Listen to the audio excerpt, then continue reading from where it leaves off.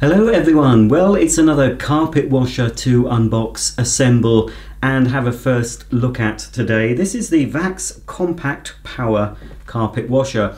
If you're watching this in the USA or Canada, you'll know this under the Hoover brand and it's called Power-Pet, but basically it's the same model. Hoover and Vax are owned by the same parent company, so they do share designs across the pond. So I was quite surprised how light this box was when the courier handed it to me. So this is Vax's smallest and lightest carpet washer according to the box. Great for cleaning high traffic areas and small spaces. So if you have a small cluttered home, this could be for you.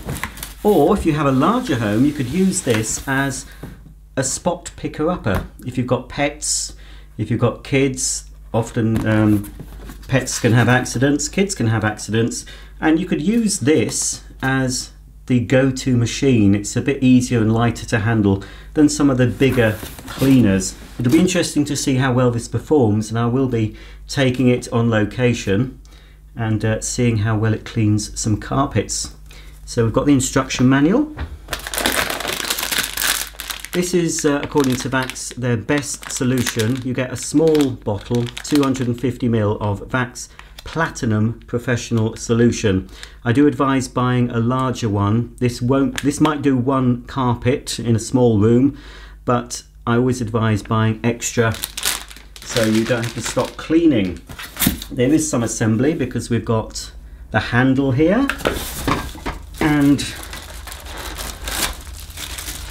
also the metal part of the handle. This is the clean water tank. And then finally we've got the cleaner itself. We'll just pull it out.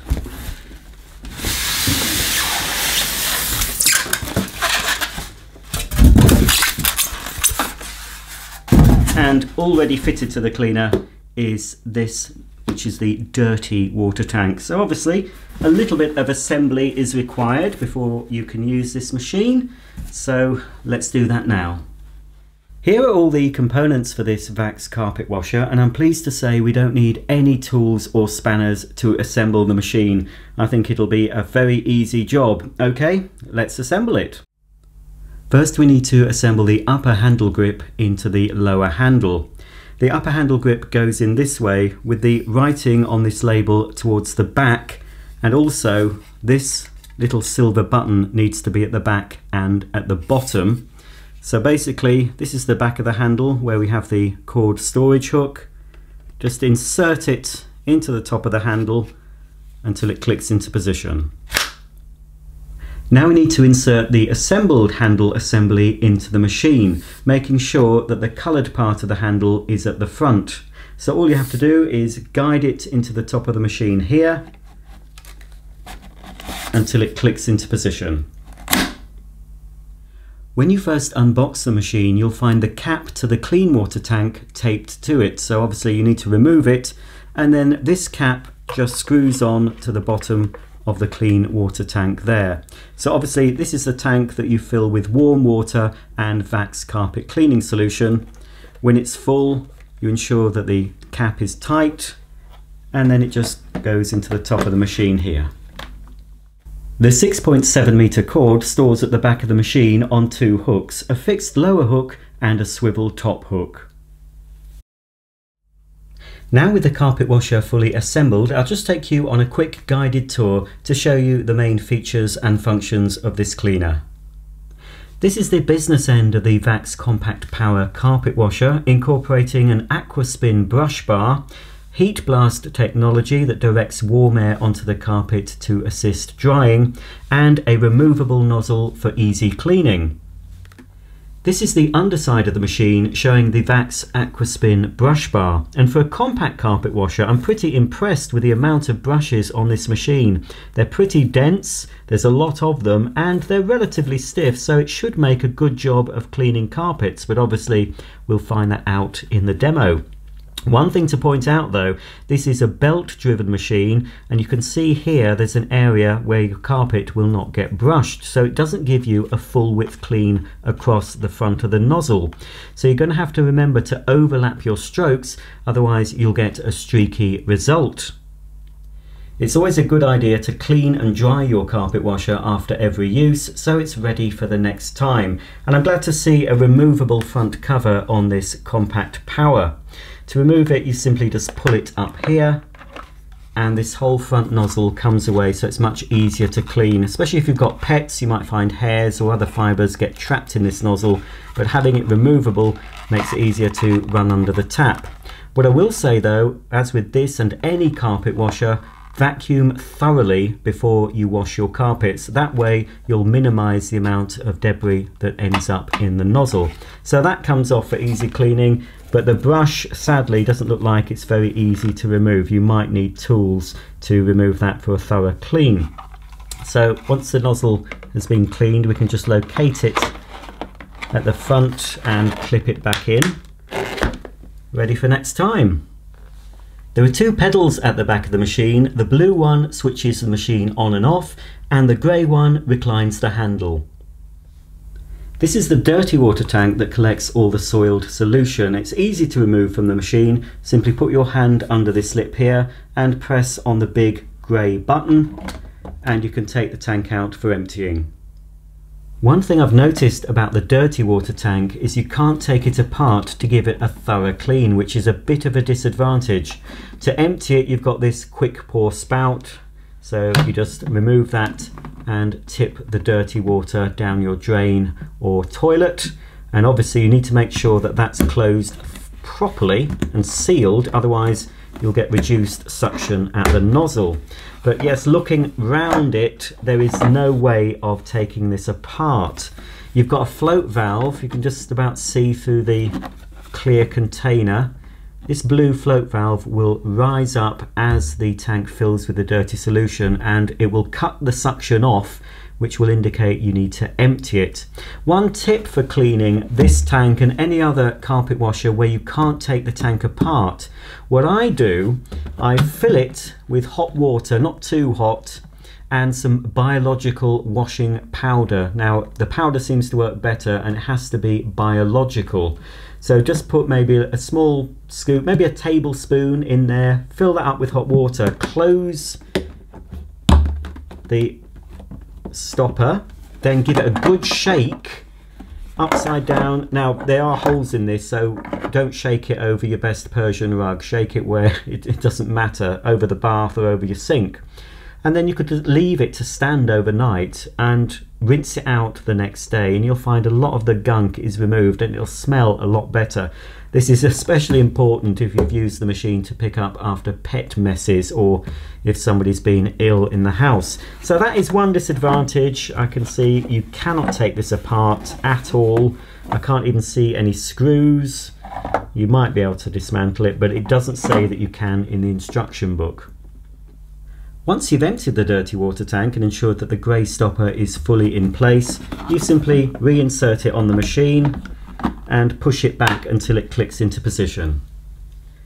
I'm going to be doing a full demonstration of this carpet washer in the very near future, but to end the video I'm going to fill it with warm water and solution and just go over a small area of my carpet just to get an idea of how it performs and how noisy it is. You'll notice on the solution tank there are two lines, one for the water up to 40 degrees and the other one for the solution. Okay, so I've filled the clean water tank with some warm water and solution, and I've ensured that the stopper is fully in place. One thing to note, this does have a flat bottom, which is useful because it'll stand up on its own, so it makes filling it much easier. So once it's full and you've got the stopper in place, just give it a little bit of a mix to ensure that the solution and water is thoroughly combined, and then you just place it on the carpet washer this way round. You've got two recesses for your hand, and then it just fits into the top. Just make sure it's pushed down. This trigger on the handle releases the carpet cleaning solution. The best method of using this carpet washer is to squeeze the trigger on the forward pass and release it when you pull the machine back. This will ensure that you don't over-wet your carpet.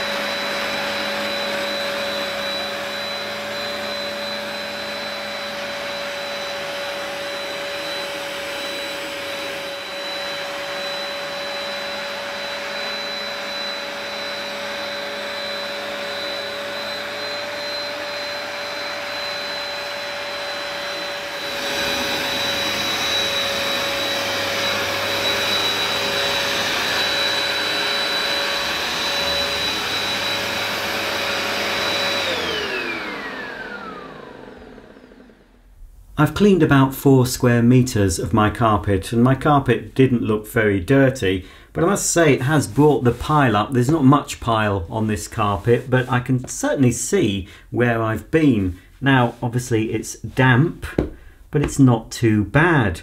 Let's have a look at the dirty water. I'm not expecting it to be filthy, but I can see already that there is some dirt in there. Now, I'm not expecting this water to be very dirty because the carpet was shampooed not that long ago, but that isn't bad at all. You can see that that water has dirt in it from a carpet that looked clean. So it hasn't done a bad job, but obviously you want to see a more extreme demonstration, and hopefully I'll be able to show you that in the next video, because I'll be taking this carpet washer to a different house. I don't know how clean or dirty the carpets are going to be. I don't know if they've been cleaned on a regular basis. So it'll be interesting to see what this machine picks up. But first impressions are pretty good. I may do an extreme demo with this. I do have a test rug that I've been making dirty for several months. If it cleans that, it will be very, very good. But first impressions, this is very noisy, I have to say that. So I hope any of you headphone listeners have still got your hearing. I should have put a warning in the video. But so far, apart from its noise, it seems to do a good job. It seems to extract a fair bit of the water. It brings up the pile. And above all, it is very, very light. Before I end this video, I'm going to do something I've never done before in a carpet washer demonstration. And thinking back, it's something I really should have been doing. Now that is to see how much water this cleaner can remove. Now obviously I went over a small area of carpet, trigger pulled for the front pass and released for the back pass, but also I went over the carpet several times until I couldn't see any more water coming up the front of the nozzle. So I've managed to extract what I think is the maximum amount of liquid from this area of carpet. Now obviously this tank was full, so what I'm going to do is fill up this tank if I can. I really need a funnel for this. It might go over the carpet, but I'll be able to suck it up again. In fact, I'll go and find a funnel because this is going to go everywhere. It'll be interesting to see how much of the dirty water ends up in the clean water tank. So if this is an efficient carpet washer, it will be almost full, but if it's not too efficient, it might only be half full. I'll soon find out. I'll just go and get my funnel, so let's spill all the dirty water all over this cleaned carpet. Okay, here goes. I've got the funnel, so with any luck I'll be able to get all the water out of the dirty tank into the clean one. I'm not sure how easily it's going to pour though. There's no pouring lip, that's the only trouble. Careful.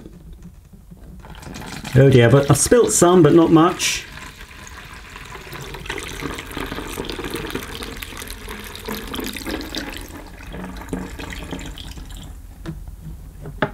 Nearly there. I think that's almost everything. A few more drops. There we go, so the dirty water tank is now empty, and I'm quite surprised it hasn't done as well as it seemed to do.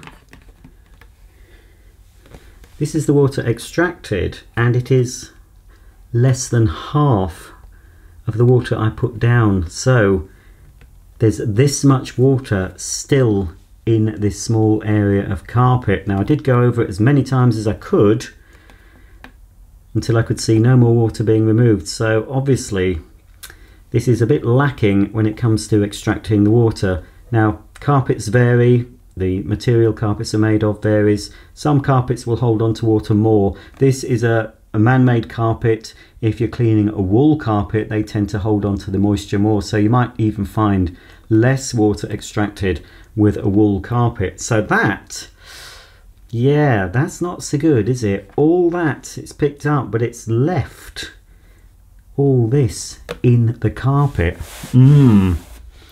Not good at all. Now, before I go, I have seen this machine demonstrated. I think it was on the HSN shopping channel, and it was the Hoover version, and the lady there, Julie Truster, I think she's called, she did, I don't know if it was this model or another Hoover model, but she put down loads of water and sucked it up and revealed that the machine picked up most of the liquid. Well, if you look at the test carpet she uses, it's one of those rubber backed mats, and of course that will not hold on to water. Water does not soak into those, so I'm not surprised she got that result. This is a real carpet in my living room, and yeah, it will be dry overnight, but that's surprising. That's something in future, all my demonstrations, I'm going to do this test. I'm going to see how much water each cleaner extracts, but I'm pretty disappointed with that after my initial first reactions to this machine. But anyway, conditions vary, carpets vary. You might get more water. If you spend a little bit more time going over the carpet, you might extract a little bit more than I managed to. Well, that's the end of today's video. If you want to check out all the other carpet washers I've demonstrated over the years, you'll find a playlist on my channel. Please subscribe and you'll be updated every time I upload a new floor care video, which will include a full demonstration of this machine in action and possibly a torture test if you want it. So, if you have any comments or questions, please comment below, and I'll see you all very soon. Bye for now.